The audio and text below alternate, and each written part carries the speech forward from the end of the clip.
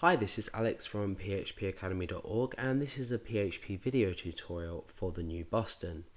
Now in this video I'm simply going to talk to you about what PHP is, why you should use it, and a little bit of information about what websites do use it. So the first thing about PHP is what it stands for.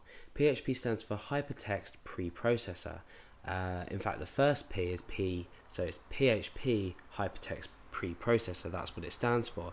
So we've got a recursive acronym because we have an acronym inside another acronym, because originally PHP stood for Personal Homepage, so it's now been changed to stand for PHP Hypertext Preprocessor, with the PHP inside of that still standing for Personal Homepage. So what is PHP and why should we use it? Well, PHP is a server-side scripting language.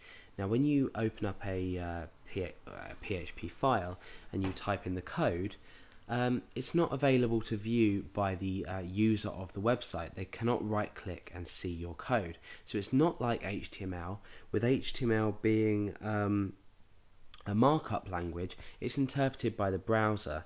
Now PHP and the code inside of it is interpreted by the web server and compiled server side, and then the output of the application, if you like, is displayed in HTML if we choose to do so.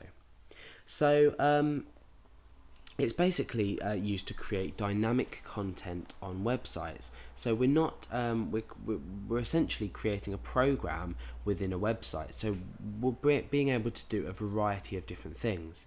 Now let's head over to the PHP official website, which is php.net.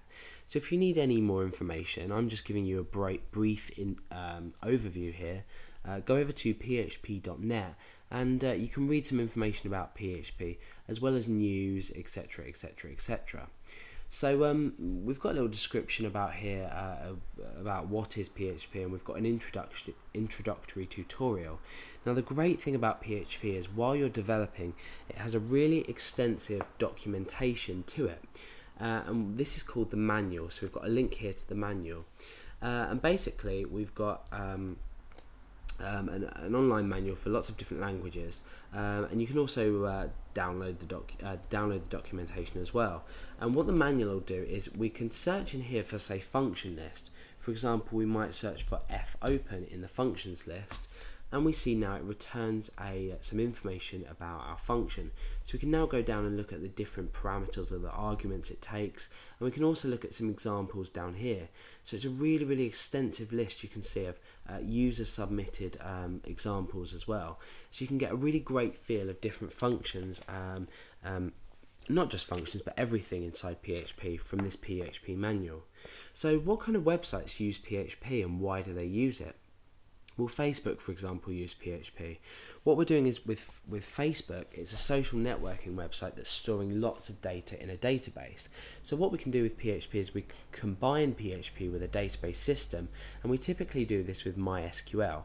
And certainly in the tutorials that I create, I use MySQL because MySQL is one of the wideliest used and powerful and fastest databases around.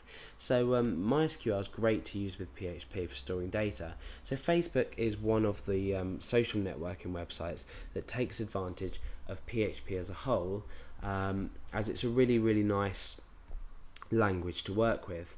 A lot of the syntax and structure is similar to C, and it's actually interpreted by C server side as well. I think it's C or C, yeah, probably C. But you can obviously prove me wrong on that if you'd like. I may be wrong.